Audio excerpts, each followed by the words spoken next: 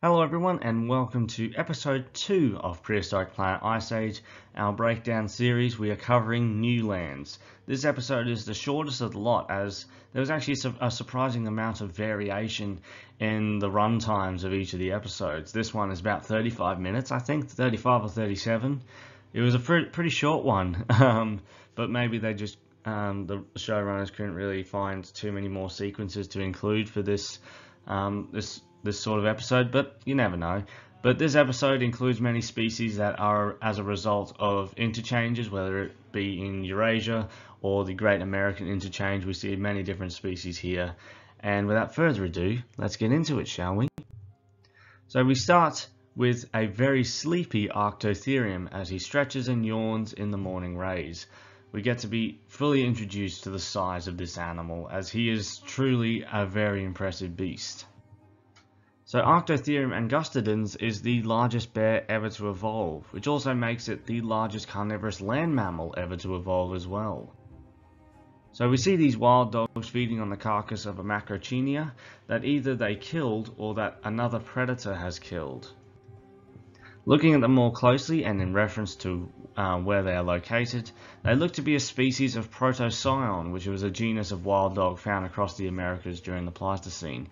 Here you can see our Arctotherium is much larger than these dogs as he approaches the carcass. He stands off against them to take the carcass from them, using his great size to his advantage, as he is much larger than pretty much every other predator at the time, and so he's able to basically just steal any kill he wants. Standing on his hind legs, he stands over 4 meters tall enough to be able to look a Tyrannosaurus Rex in the eyes. He takes the carcass after batting away the smaller Protocyon, as he is here to stay, as the short-faced bears migrated down from North America and were able to colonize South America as well, becoming one of the top predators, if not the top predator, because I don't think Smilodon would even be able to compete against such a formidable predator. This episode focuses on how land bridges allowed animals to move throughout the world and get to places that were inaccessible due to the ocean, and there is particular focus on the Great American Interchange, which was caused when volcanoes along the edge of the Cocos and Caribbean tectonic plates spawned volcanoes that erupted to create new land between North and South America, creating what is now Central America, that allowed many animals from both continents to move between them. The Ice Age also drew up more fresh water, more salt water as well, from the ocean, and trapping it in glaciers and the ice sheet at the top of the world. And so sea levels also dropped, allowing more land to be available for animals to cross between islands, and so leads to certain scenarios that we see play out in this episode. We also get a shot of this herd of Columbian mammoths crossing a barren landscape. We meet a prehistoric squirrel in Central America that has taken inspiration from the modern variegated squirrel, a diversely coloured species found in the Americas today. We also see a modern spectacled bear, the only bear that is found in the tropical Americas today, and the only remaining short-faced bear alive. As well as a yellow-throated toucan we also see on a branch. Growing in this tropical rainforest is cannonball fruit, a fruit that is quite a lot larger and rather solid that few animals are able to break into. But at this time, one likely could with ease, Eremotherium, the largest ground sloth ever discovered. The bigger the ground sloth species became, it is thought that they would be largely hairless, much like modern elephants, as living in a hot environment with a big shaggy coat would be rather uncomfortable and could also be dangerous as the animals could overheat. Using his great size, he is able to reach down and draw the cannonball fruit closer, and with his powerful jaws crack straight through it, exposing the fleshy blue fruit inside. Despite being largely hairless, he still has a bit of hair in a few places, largely where heat loss is not that much of a worry, such as the undersides of his forelimbs and along the top of his body. We then go to North America, where a colonist from South America has moved in, the giant armadillos. This one in particular is Glyptotherium, and the baby is quite eager to go look for water while his mum sleeps. The mother is awoken and they set off. I picked out this shot in particular as we we see the baby standing on its hind legs. Now this is something modern armadillos also do, to get a better look around and draw in more sense, as they don't have the best eyesight. They come to a waterhole, but someone is already here, in the form of the towering Colombian mammoth, the second largest species of mammoth after the steppe mammoth from further north. So this is, in particular, is a male. As you can see, he has much larger tusks than the two females next to him. The design, particularly the trunk, takes a lot of inspiration from the modern savanna elephant, and just shows an incredible level of detail with all the wrinkles and the small hairs that cover the body. The mammoths continue to drink after the bull scares the Glyptotherium away, and this shot in particular really does remind me of a scene of savanna elephants drinking from a waterhole. Masquerading as a crocodile, the baby Glyptotherium is seen swimming, which makes the mammoths quite nervous, as their poor eyesight doesn't allow them to differentiate between a crocodile and a young Glyptotherium just enjoying a dip. But glyptodonts are thought to have been fairly capable swimmers despite their rotund shells, as modern armadillos, anteaters and sloths are all quite capable swimmers.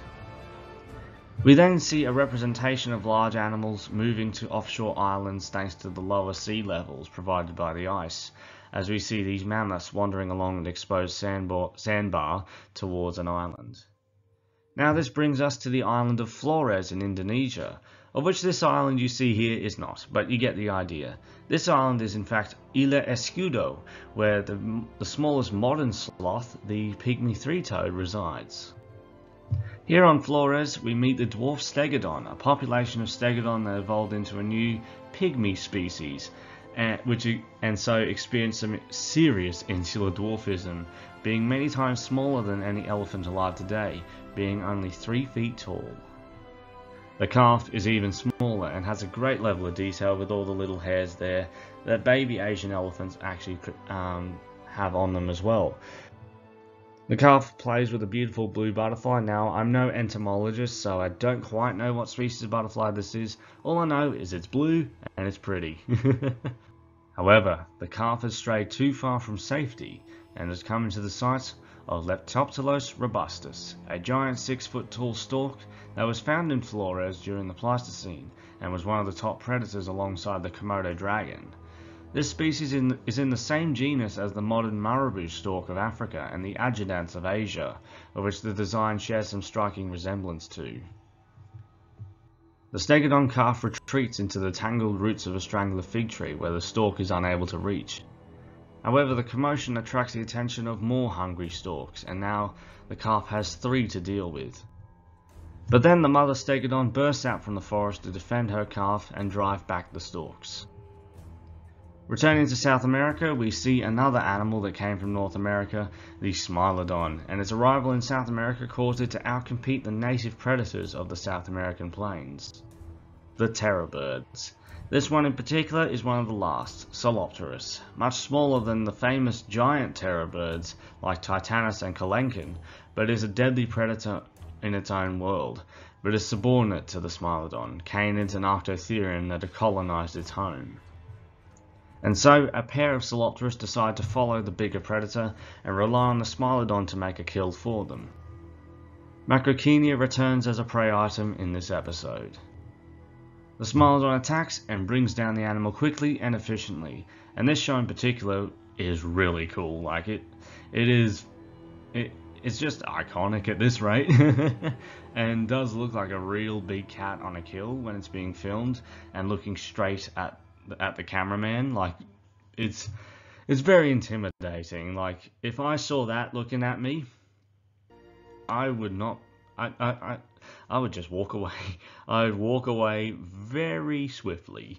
The Solopterus brothers flank the Smilodon and his kill to create a sort of tag team dynamic where one distracts the cat and the other runs in to steal some meat. As the Smilodon feeds, we see it chewing to the side of its jaws, using not its sabres but its cutting cheek teeth known as carnassials that are perfect for slicing through meat. The sabres are a killing tool rather than kitchen utensils. When one Solopterus approaches, we get this great shot of the Smilodon with a bloody muzzle and teeth roaring at the bird. But after some cunning thievery, the Solopterus get some chunks of meat for themselves as the Smilodon continues to feed on his prize.